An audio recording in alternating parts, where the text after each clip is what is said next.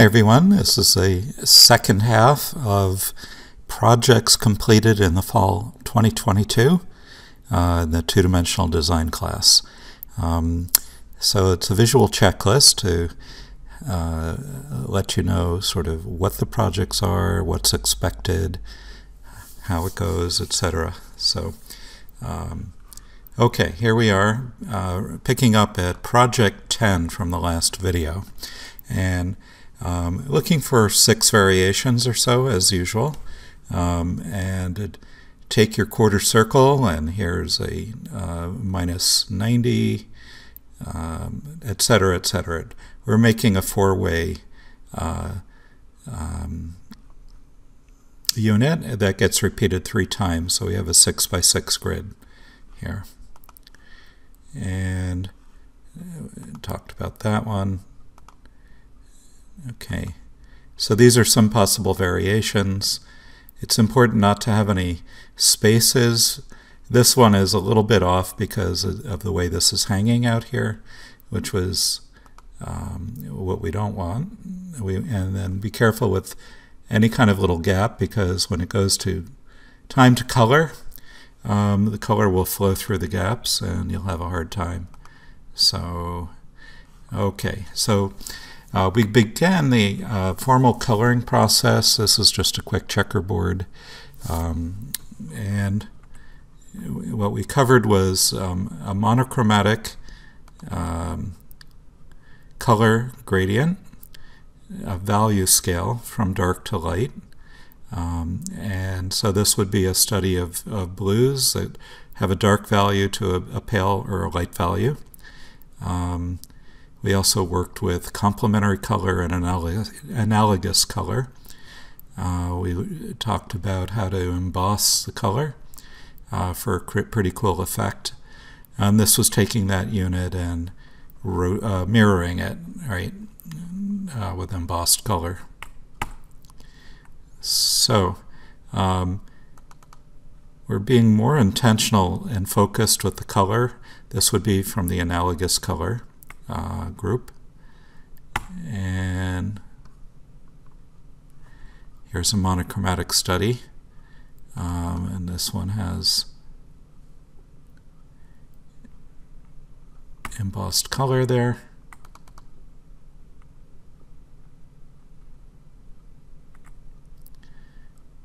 This is interesting, where the student doubled it and did a layer blend, creating a lot of depth and texture here that's quite beautiful. As always, we're looking for creative variations. It's not enough just to copy what I do and then leave it at that. I want to see that you take it, in your own direction, that you're exploring this in a way that makes sense. This is a nice gradient again. And then it's ganged up, first embossed, and then doing a mirror imaging with 4 units of the same unit. And again, this is all project 12, and you can see all the variations. Once you get going, it's hard to stop.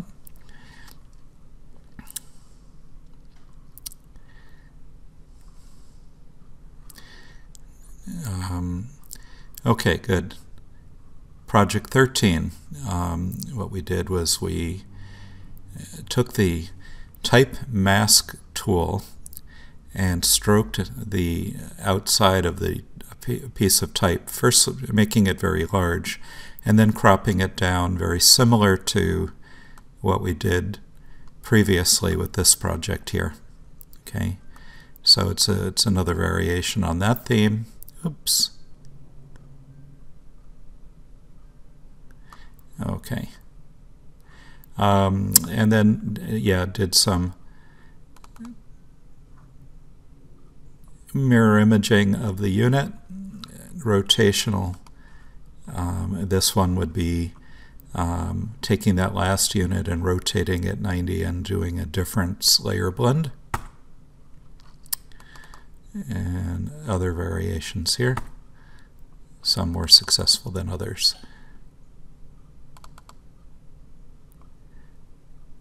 And then leaving room to do some coloring again.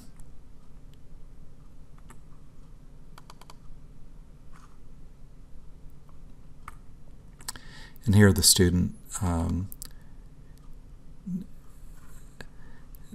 did radial rotations again by copying the whole canvas, rotating at 90, doing a layer blend, flattening it, rotating, copying it again, rotating at 45, etc. And then keep going in an iterative process. So that was project 13. Project 14 was the beginnings of how do we define spatial depth on a two-dimensional plane using light and shadow. And so they first led you through this project and creating this sphere with a light source. And then the second part of the project was defining spatial depth through proximity. In other words, the closer the object is to you, the bigger it appears.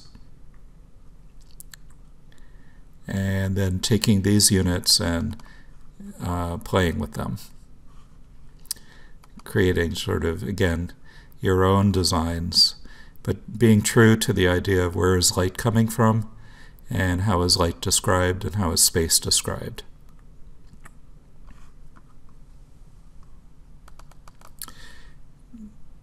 Project 14.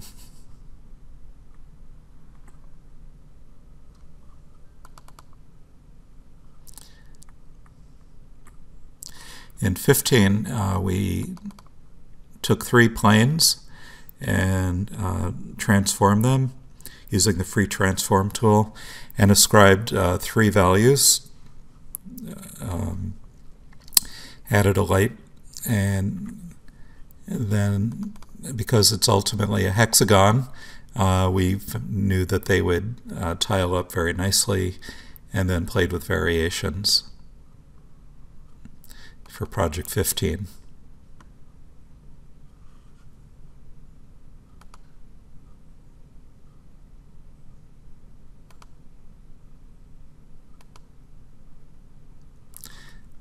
Okay. 16, we're back to writing an action script. We talked about the idea of spirals in nature and how they exist everywhere, and the nature of growth and rotation to create a spiral. And so we took a variety of shapes and spiralized them. This is project 16. Here, this was mirror imaged or flipped over horizontally and then combined in a layer blend, same as the last one. In this one, we used the pen tool to create a single curve and then applied the same action script to create a series of more fluid shapes.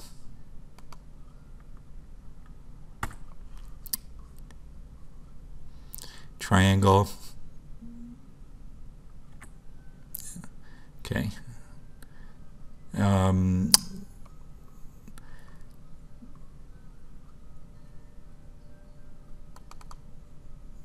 This was a reference back to the project with the letter S, revisiting rotational symmetries in 60-degree increments using birds.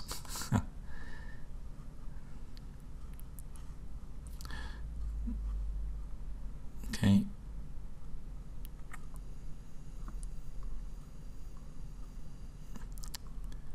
So that's all project 16. 17 uses the brush symmetry tool in Photoshop to explore traditional mandalas.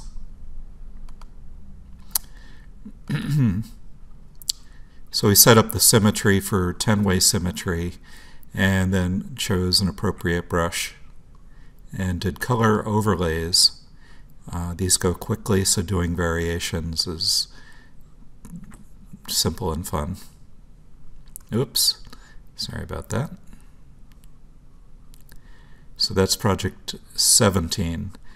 In 18, I showed students how to lay out letter forms on a path, in this case a perfect circle, and then we copied and transformed it, first making it smaller in a series of concentric circles, and then offsetting them, as you can see in the video, playing with them in various ways. Also, we took a poem and laid out type on some curves that we created with a pen tool.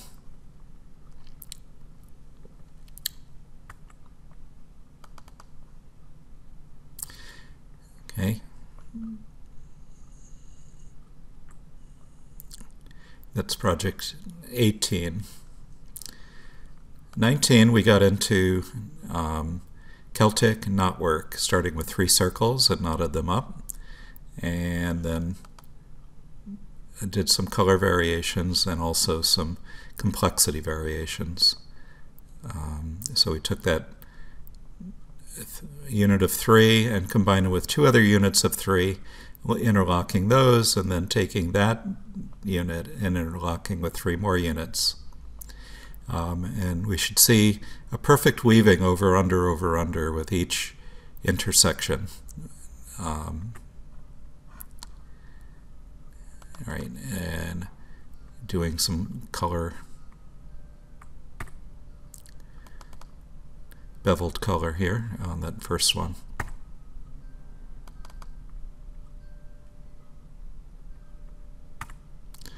We took a look at Celtic knotwork. In ancient times, we looked at the Book of Kells in class as well. And the next day, this is still project 19, we created this triform, this triangular set of knotwork bound by a circle, and also a square, with all the intersections perfectly woven over, under.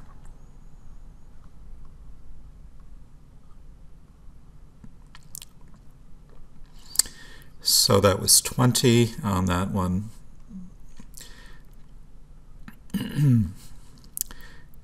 19 is the simple circles, and 20 we broke up the circle, either rotating at 120 or 180. Is that right? Okay.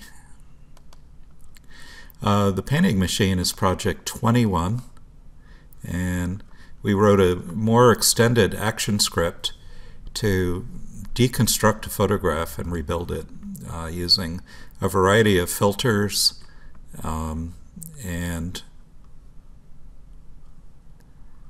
once it's written, it's easy to take a new photograph and just hitting one button create very large. These are 24 by 24 inch paintings, if you will.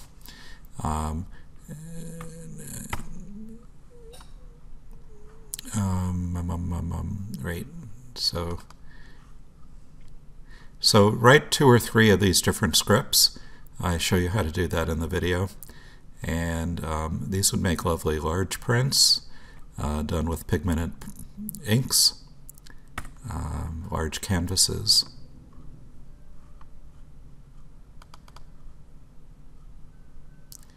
So that's project 21.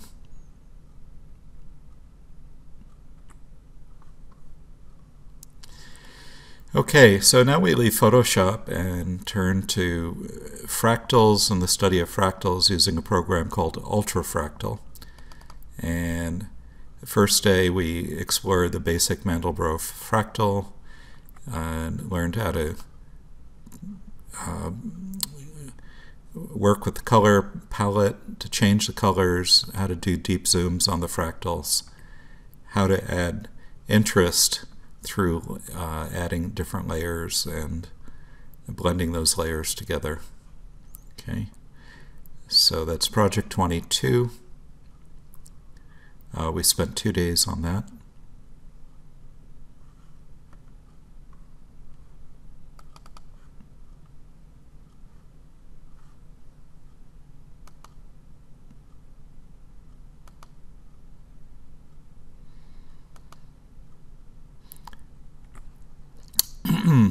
We had a quick side trip to designing a Christmas card for the President's Christmas card. So this is not an official project. Very good. The next project, we'll call it 23, was Apophysis, another program that we downloaded and played with. These are called flame fractals. They're beautifully atmospheric explorations, and we again worked with color schemes, the gradient palette, ways of distorting and reconfiguring these. This is a case of bringing, I think, into Photoshop and doing a mirror image. This was lovely. And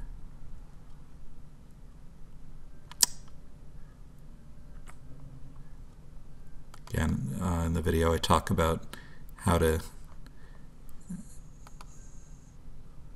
do variations and work with the program. So that we'll call that 23. You can see all the variations here.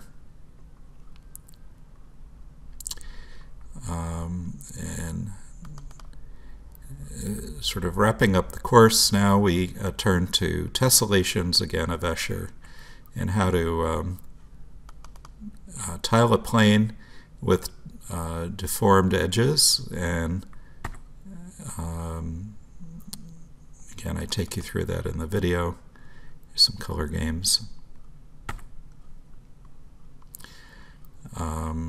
And 5, sorry, doing the same deformation but on a hex. We built a hexagon and created 6 triangles in it, and then deformed 2 sides, and then ganged them up, and then playing coloring games as well.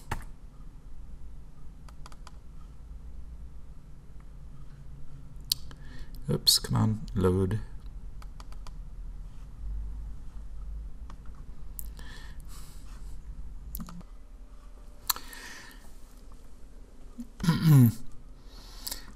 You can feature the actual hexagon, or we can erase that, and both are possible.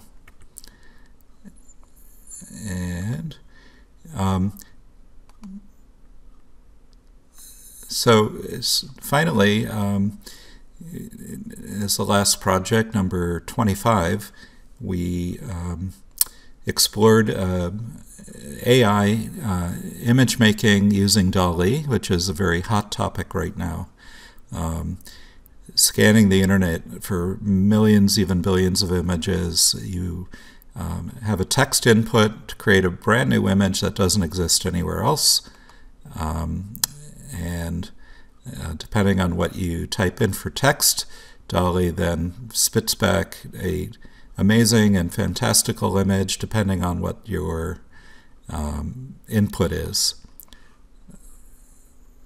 So this is opening the door for artists, a very important creative tool. It could be help spur ideas on image making. You can see the student input dolphin swimming in a galaxy, and this is what DALL-E came back with. A lion in the ocean. Tiger underwater in the clear blue ocean. These are her inputs here. And it takes just a couple of minutes. Astronaut in a jungle. You can delineate what style you want it. Panda mad scientists mixing sparkling chemicals.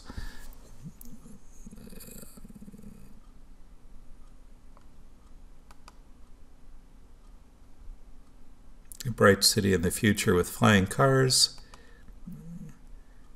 A bowl of soup that's also a portal to another dimension. And what a lovely illustration. So, have fun with that one. And that pretty much takes us to the end. So, email me with any questions. Refer back to the videos. Make sure your projects are all complete. And take care.